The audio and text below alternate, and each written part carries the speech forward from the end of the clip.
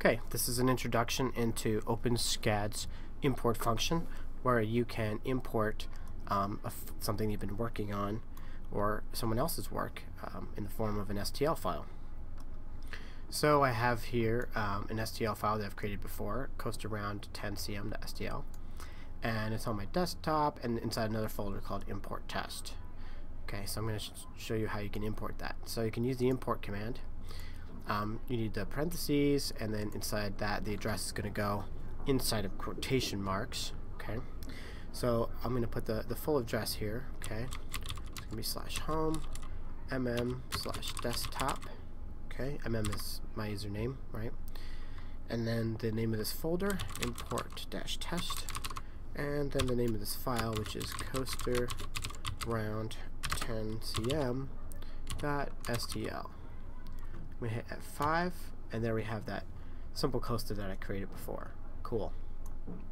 Now, if we save this inside the same folder where I've put this coaster STL file, then we won't need to use the whole address. We can use a relative address. So I'm going to save this in here. I'm going to call it coaster remix. Okay, and now I should be able to change this here to just the name of the file without the full address, and we should be good to go. Yep, there we are. So again, the SCAD file is in the same folder as the file we're importing. Now if we wanted to import a bunch of files and organize this better, maybe we'd have a new folder and we'd call it imports, and then we'd have our STL file inside that folder. Now this is going to cause a problem if we try and use this. Any changes, it's going to disappear. We have to add the name of the folder here. So you can do a relative address like this, and then everything is going to come up nicely.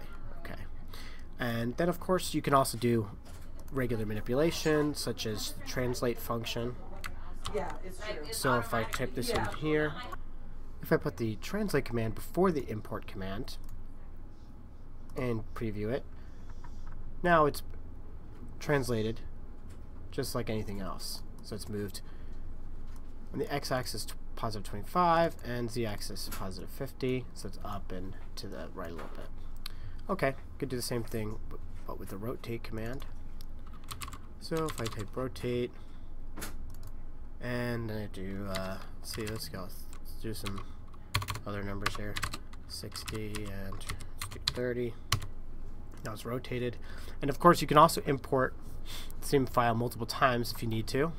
So let me just copy what I had here before. Okay, so now I've got what I did before with the translate up here and the rotate, and if I preview it, I've got both. So I've got my object imported twice, and of course you can do this as many times as you need. Alright, so now you know how to import files, STL files, into your OpenSCAD, so have fun.